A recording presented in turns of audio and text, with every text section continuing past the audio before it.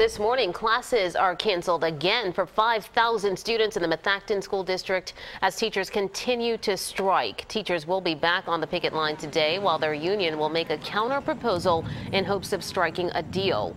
Weekend contract negotiations between the teachers union and the school board failed. The two sides couldn't reach an agreement on health care premiums and salary increases. By law, students could be off for 2 more weeks if the two sides can't strike some kind of a deal.